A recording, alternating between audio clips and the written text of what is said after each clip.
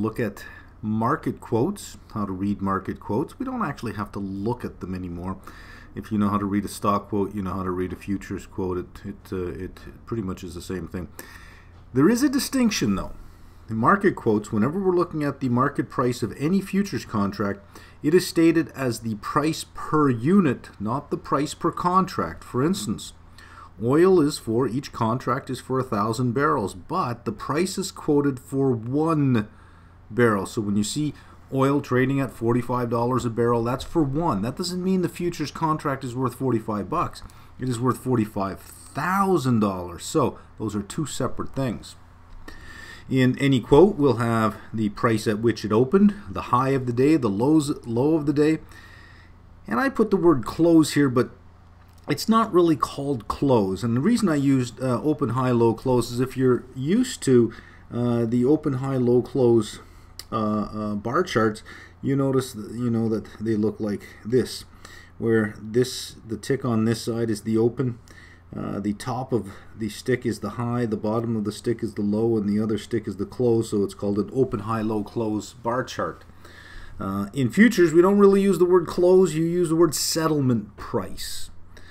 So let's say that the futures close at 215, right at 215. So the very last trade that occurs at 215 becomes the settlement price. So you call it the close, but it also has another name called the settlement price. And the settlement price is what's used for daily settlement. Now, sometimes trading doesn't stop on the close. So there could be a close. For instance, I'll give you two examples down here. It depends, the settlement time, the time that's used for close depends on the contract. For instance, the grains close at 215. That's the settlement, that 215 sharp.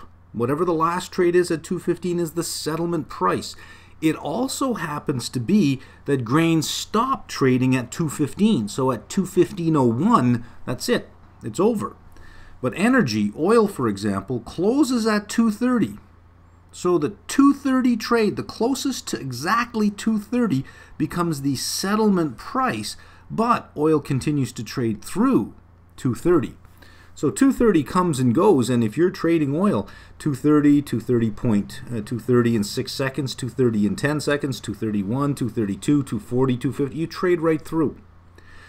So that the close for oil and the settlement close, there's a close for oil that sets the settlement price, and then there's a close for trading itself in oil that day, which I believe is 5 o'clock or 5:15. I think it might be 5:15, then it reopens at 6 o'clock. I'm not entirely sure on how it makes the switch over to Globex. But again, just to be very clear, some contracts stop trading on the close, and that's the settlement. Some have a settlement time. 230 for energy is the settlement time, but that is not the close of trading. However, when trading reopens at 6 p.m., the previous close is not the close that happened at 5:15, but the close that happened at 2:30. It sets the close and the settlement, but trading does continue through. Just be aware.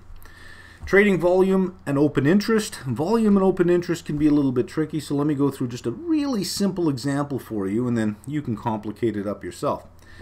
Let's say on day one, there's a buyer and a seller that enter into a contract. One contract is open, so the volume is 1, and how many contracts are open at that time? 1. That's called open interest. The next day, there's a new buyer and seller that come along. Trading volume for the day is 1, but open interest is now 2 because there are 2 contracts in existence. Volume was 1, but open interest is now 2. On day 3, the original buyer and seller from day 1 reverse their positions and close it out. So trading volume is 1, but open interest drops from 2 down to 1 because now there's only 1 contract open, the one that occurred on day 2. So open interest is the sum of all contracts still open as of the end of that day. Trading volume is the volume of trades in that day. So you can have a buyer and a seller that enter into and close out a contract 10 times during the course of the day. The trading volume would be 10, but if they completely nullify each other, open interest would be 0, would increment by 0. So volume and open interest represent two different things. Volume is the sheer volume of contracts traded in the day. Open interest is, as of closing, how many contracts are still in existence. Finally, let's look at patterns. We're going to look more at patterns in Chapter 5. I'm just going to introduce you to the concept. An upward sloping futures curve. When we talk about a futures curve, it means we take the month of January or whatever the next month is and we plot a price. Then we take the next month and you plot a price. The next month, etc., etc. So the further out you go in time, you might get a futures price curve that looks like this. This is called the normal market, an upward sloping futures curve. But sometimes you can have a month, the front month could be priced here, then the next month is priced lower, etc., etc., and each month is priced lower and lower and lower, and heading downwards into the future. This is called an inverted market. And it's usually, these two also go by different names. If you've ever heard the terms contango and backwardation, this is what we're talking about. Well, I shouldn't say that's what we're talking about. It's kind of what we're talking about. They refer to the same thing, but for different reasons. We're going to look at that more in Chapter 5. So I just want to introduce you to the terminology of it now. And then we'll get into the mechanics of what causes these to look the way they do when we get there. It was mentioned in contract specifications about delivery locations, delivery times, etc. Well, it turns out very few contracts actually lead to delivery. Very few of them do. They're usually closed out, especially for speculators, even for hedgers. Even for hedging, when they want to take delivery, even when they want the underlying asset, they'll typically close out their position in the futures market and then just use whatever profit they have to go buy in the spot market. Because delivery can be expensive and inconvenient if it's not in a location that's near where you are, but there might be a spot market or a market for delivery closer to where you are. So they're usually closed out by both speculators and hedgers. The delivery itself, the time period, now notice it's not the day, it's the time period. Usually delivery happens over a period of time, not just a specific day that we have in stock options, but over a period of time. And that's set by the exchange from this date to this date delivery occurs. The date, the actual date of delivery, is decided on by the person or the contract holder with the short position. Now, why the person with the contract on the short side? Because they have to deliver. Only they can know exactly what day they're going to have the asset ready to be delivered and when it's going to get to the destination. The long side can't close because if there's no one that can actually deliver on that date, then it can't happen. So it makes sense that the short position sets the date of delivery. When the short position is going to deliver, they deliver a notice of intention to deliver to the exchange. The notice of intention will specify the number of contracts, the location at which they will deliver, and the grade that they're going to deliver. The exchange then chooses a party, a long party, chooses a party with a long position. Typically, they'll start with the oldest long outstanding position first, simply because if it's the oldest one and it's been held that long and it's not closed, there is an intention to take delivery, or at least a safer bet that there's an intention to take delivery, so that'll be selected first. This is delivery of the underlying asset versus cash settlement. Some futures contracts cannot be delivered. It's almost impossible to deliver them, so they're cash settled. Most financial futures are of this type, especially on indices. So let's take the S&P 500. There are two contracts on that. The mini S&P 500, which has a ticker ES. By the way, the mini is by far the more liquid of the two. And then there's the SPX, which is for 250 times the index. The SPX was the original. The mini came later, and the mini is so much more popular than the SPX. But here's the thing. If you were going to deliver the S&P 500, not every stock in the index it ends up being a whole unit. And since you cannot buy fractions of a share to deliver, you cannot possibly deliver the index. So something like delivering the S&P 500 index, all the stocks in the index at the weight that they're in the index by, is impossible. It can't be done because you'll have fractions of shares. You can't deliver fractions of shares. So in that case, they are cash settled and there is no delivery of the underlying asset. You don't even have to worry about closing out your position before the delivery period because there is no delivery. Well, these are the last issues we have to cover in Chapter 2. Order types, regulation, and accounting and tax. And I'm going to go rather quickly over these because you can't do them justice. And I don't want it to turn into a real discussion of order types, regulation, and accounting. You can fill whole courses on just these three issues.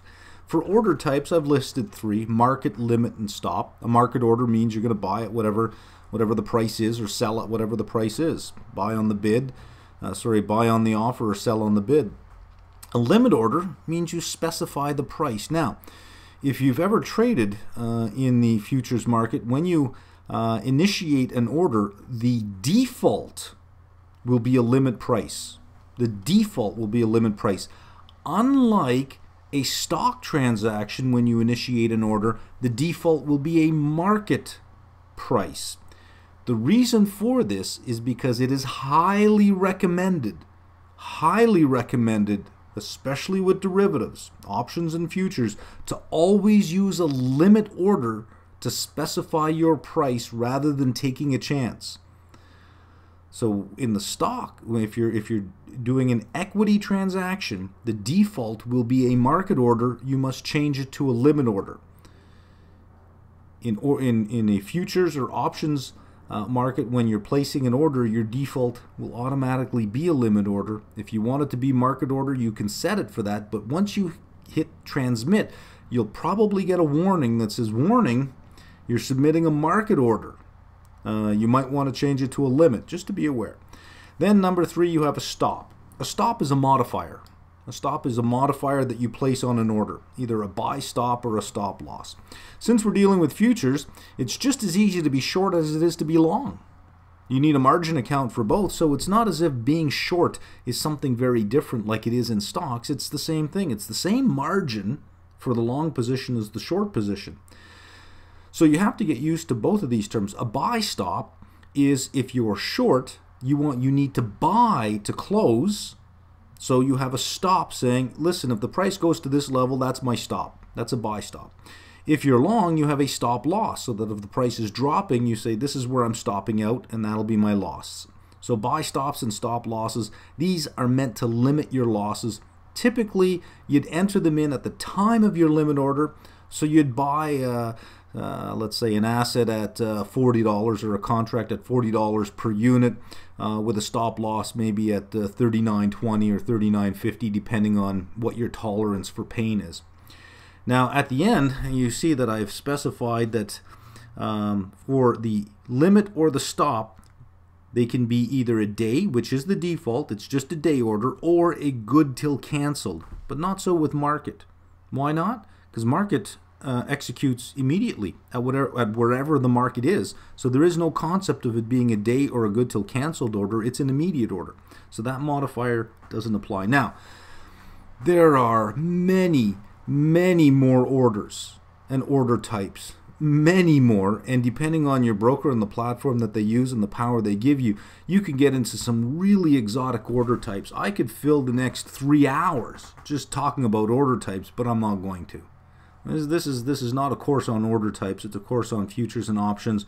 This is actually in the technicalities of executing a trade, which is beyond what we're talking about really, but just be aware there are many more order types. Regulation, I'm just going to briefly hit on this. Futures markets are regulated by the CFTC, the Commodity Futures Trading Commission.